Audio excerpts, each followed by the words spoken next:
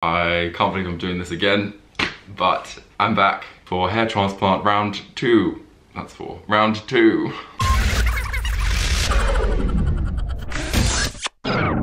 Hi, welcome back to my channel. My name is Gregory George. Not Gregory Gage anymore. I haven't posted anything on YouTube in like 2 years. The last thing I posted was my update for my hair transplant that I had done way back in 2020. Now, a good few years later, and I want to get a top up. So I figured I would track it all again and go through the whole process again. Now that I know kind of what to expect, I'm going to do it again. But first I'll say like how much this has changed my life for the better. I'm so much more confident in my everyday life just because of my hair. If you saw my previous load of videos, you'll have seen how my hairline started. Originally it was like a very big like M shape, whereas now it's very straight, which is what I wanted. I wanted a nice straight hairline. It's changed so many things for me in the sense of like, I've been skydiving. I never would have gone skydiving had I not had my hair transplant done, because obviously your hair is like pushed right back. I still haven't been to a theme park since I had it done, so I've not been on a roller coaster, but I think you get the kind of the same gist from diving out of an aeroplane. So you'll see like, not a care in the world as my hair is like flying right back.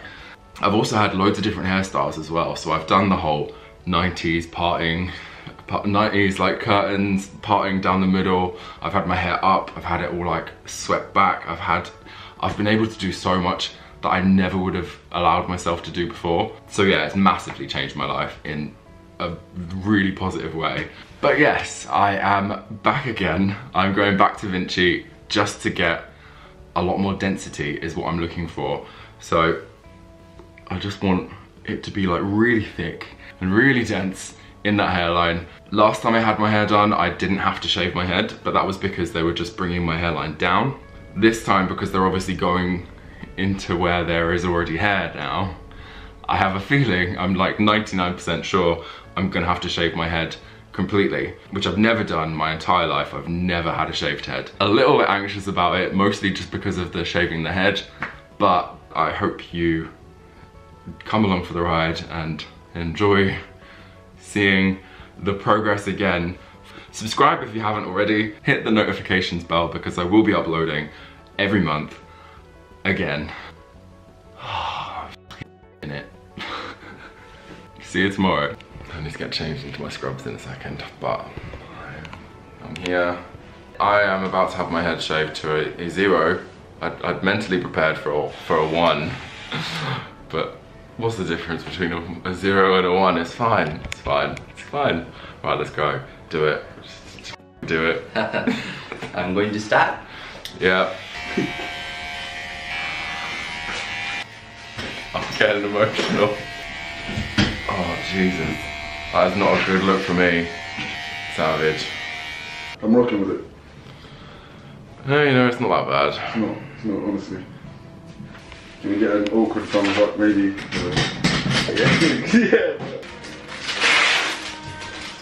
Yeah, so first we're going to do the incision, so we know how many grafts we need for you, because it's filling up in between.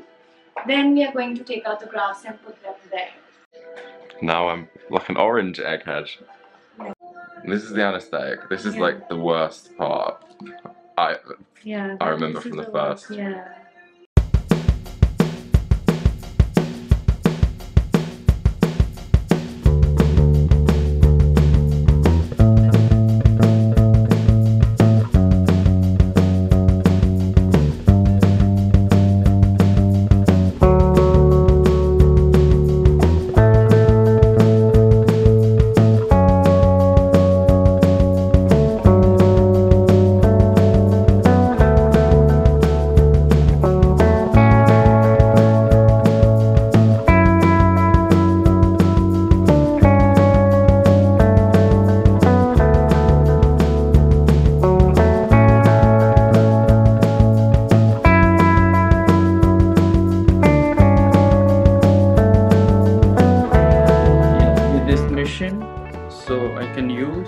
with that machine, so I can drill one by one your graft. So after that I'll use this forceps. After punching, just I'll hold one by one graft and I will extract. Okay. Yeah.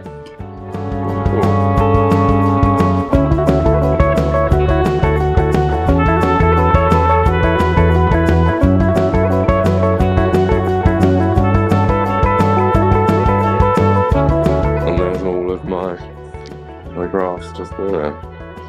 They're separated into like single ones or... Yes, he's separating singles, doubles, Okay. trebles. Wicked. So that's the cleaning process. The anaesthetic injections in the back of my head this time, it was more painful than I remember it being. But on the plus side, immediately after that, it's like getting a massage that you can't feel. So it was relaxing. And now I'm like half asleep again. But it's lunchtime and I've got my lunch prepped. Little brought over. I'm feeling very good about this this one. Yeah, very good. I can't wait for this to grow. Now prepping for the follicles, grafts to go back into my head.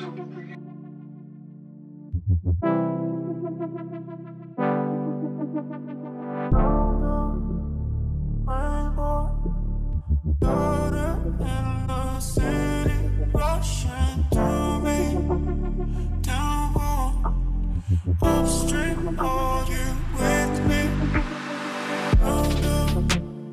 Rainbow, glitter in the city, rushing through me. Downpour, upstream, are you with me? Feeling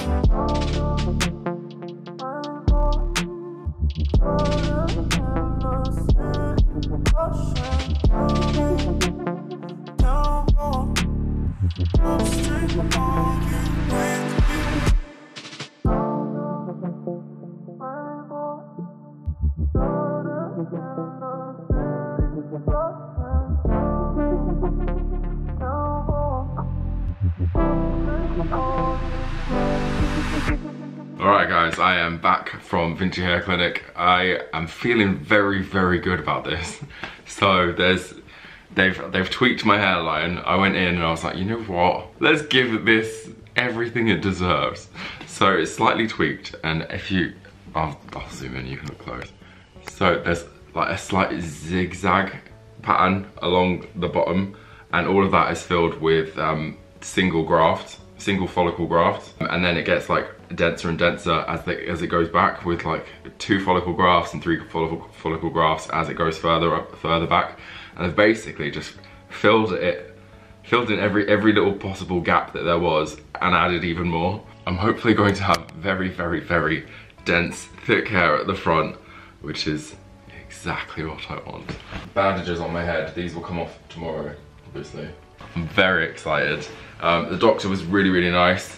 Dr. Amoa Bharti. Saw some people from Vinci that I've obviously met through everything that I've done with Vinci since doing the first one. I've done like a podcast and stuff that hasn't aired yet, but I've done a podcast with them. They wanted to use my previous video for an ad on the London Underground, which is very cool. So I was like, yeah, sure, go for it. I want to see me on the Underground.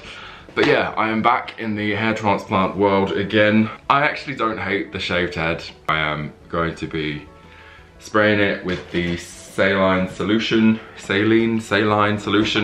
every hour, on the hour. Hair oil to help it heal.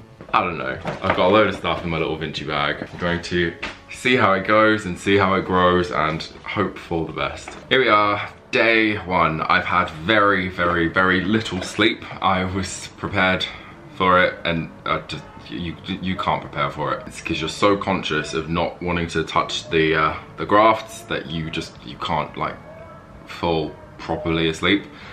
So yeah, last night was rough. I slept on the couch so that I could sleep upright. I've ordered like a neck pillow which should arrive today, so hopefully that'll come and I can potentially sleep a bit better tonight. Okay, so learning from my first experience when I had the original hair transplant, when they were at the implant stage where they were putting the grafts into all of the incisions on my head, I had a lot of anaesthetic injections in my head. And I think that was probably why my face swelled up quite as bad as it did last time. So I thought, to avoid having loads of whatever it is, general anaesthetic in my head, which would involve a lot of swelling, I thought, screw it, let's just stick with what I've got so far. I'll power through and then hopefully not have any more injections. So hopefully the swelling doesn't go too bad, and if it does get bad, I'm going to be more prepared this time, because my other half has this stuff from Psychic Sisters. It's just a facial roller thing, but it's like with stones, so you keep it in the fridge, keeps it really cold, and you can literally just roll it on to like roll any of the swelling like outwards away from your face, and it feels good. So yeah, this is what I've been doing to minimize the swelling as much as I can. Pretty good. Get yourself a roller set if you're having a hair transplant like this. We're coming towards the end of the first day. I'm going to take this off now because it's been about 24 hours since I got home. I'm going to turn around and show you in a second what it looks like.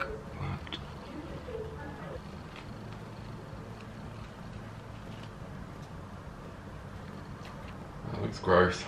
I've got no idea what it looks like. So you've seen the back of my head, well that's what the inside of that looks like. Very nice. Wish me luck sleeping tonight. It's not going to be a good one again. Hey guys, we've made it to Monday, so today is day 3 post-surgery. I had it done on Friday. Monday, day 3. So today is the first day I can wash my hair. I'll do it later, I'm not going to do it now. I've been sleeping on the couch since I had it done, mostly because on my bed is huge and I've got loads of space to move and roll around, and I don't want to do that. So I've been sleeping on the couch because then I can kind of prop myself up in the corner and then not roll around or be in any way tempted while I'm asleep to move and knock my new grafts. I've also got this. I bought this. This is the Tool Go from Amazon. This is really good. It's one of the memory foam ones that you can use when you're traveling, and it squeezes up really small, but this has been great because it just goes around your neck and then you don't have to like stress about rolling over, and it has been really helpful. I didn't have one of these last time, but having it this time has definitely helped. Also, I definitely think my trick with the not having loads of anesthetic has definitely helped, because I'm sure I would have been a lot more swollen last time. So this is me day 3 last time, and this is me day 3 now. There is some swelling, obviously, but it's still kind of like contained up here, and there's just not really much. So I think that's like the trick. So just put up with the very tiny little bit of pain, the little bee sting kind of pain when you're getting the grafts put back in, to have as little anesthetic injections in your head as possible, and then you won't be as swollen. I've been spraying this continuously, so yeah, here it is. You can see there's like a ziggy-zaggy kind of line along the front, which should give it a more natural look when it's healed. And you can see they've gone up right into my hairline this time. Before, they just did it in front of my hairline. You can see all of those tiny little hairs there, all around there. Yeah, so that's what it's looking like day 3 after the surgery. I'll try and show you the back of my head, because I obviously can't see what I'm looking at. But I think it started to scab up already, which is good.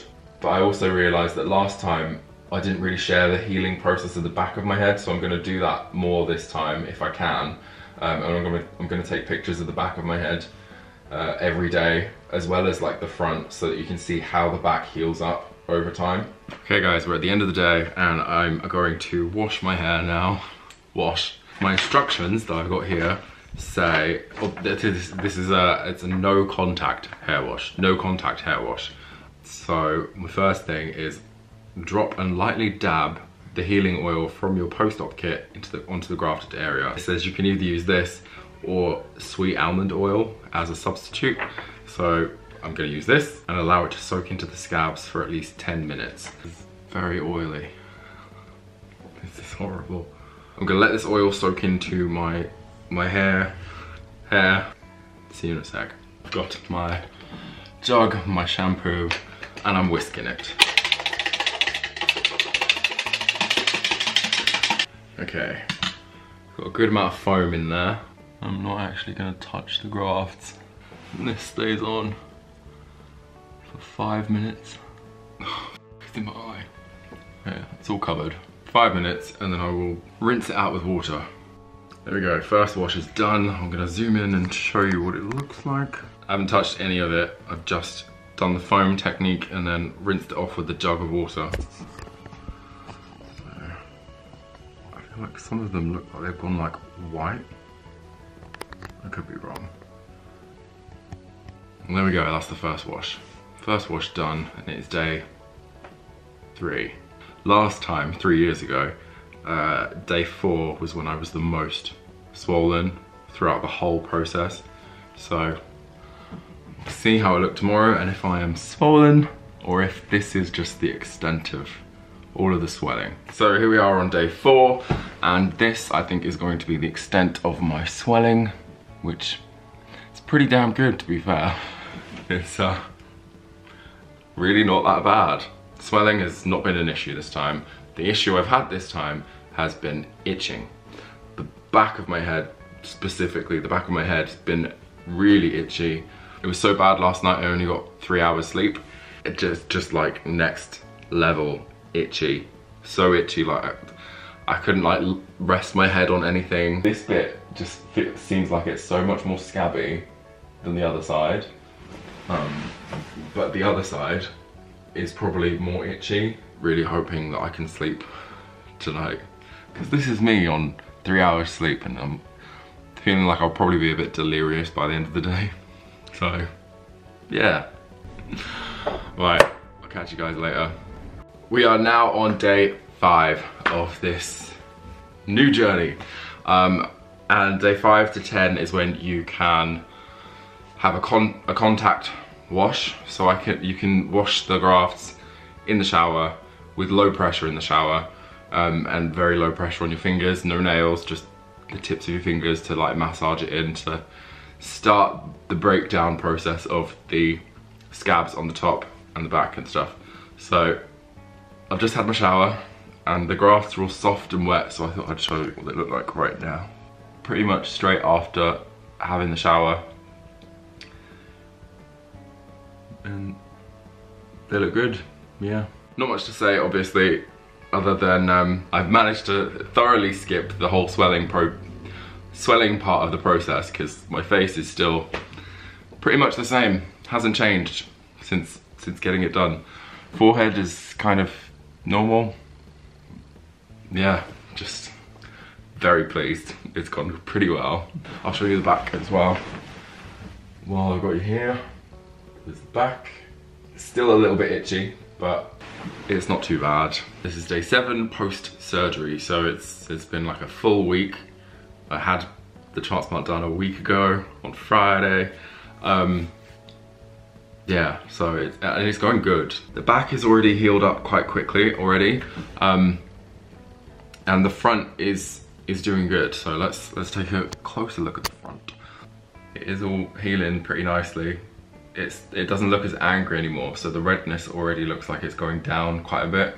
But I imagine I'll see the redness in more detail once all of the scabs are gone, because that's when you can really see the redness. I mean, there is still some redness, but it's nothing like it was when I first had it done. So yeah, pretty good. I've literally just had the shower, so they're still a little bit soft. The scabs look a little bit gross. But yeah, I'm very excited for them to come off. I'm really loving this little jagged hairline.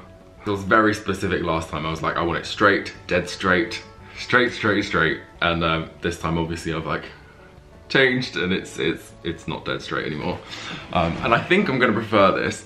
But they did do what I told them last time, so props to them. They did try and persuade me otherwise as well, and I was like, no, I've changed my mind, obviously. So at the back of my head, let's have a look. Hopefully this focuses, I'm not gonna be able to tell, but yeah, there was most of the scabbing around this side, and that I think has gone down quite a bit. I didn't ever really scab up in the middle. I think that's because where like all the pressure was when I was like sleeping and stuff, so it didn't really give it a chance to scab over. It's just lightened up, and then there was a little bit of scabbing here, and I think I can still feel some around this bit here. But yeah, it's not major, it's not bad at all. And this is just 1 week after getting it done. Hopefully you could see that, I don't know. I will find out when I edit this video. So yeah, that is week 1 done of my second hair transplant, and I hope you liked it. I hope you liked this video. If you've got any questions, feel free to ask, and subscribe, because I will be posting, I am gonna post this month in like weeks. So yeah, we'll do like 4 weeks of weeks. And then it will be monthly from 1 month on, because there's not like a huge amount to document in the early months anyway. So yeah, month by month is generally better, but for the first month, definitely weeks. So I will see you next week. Bye guys.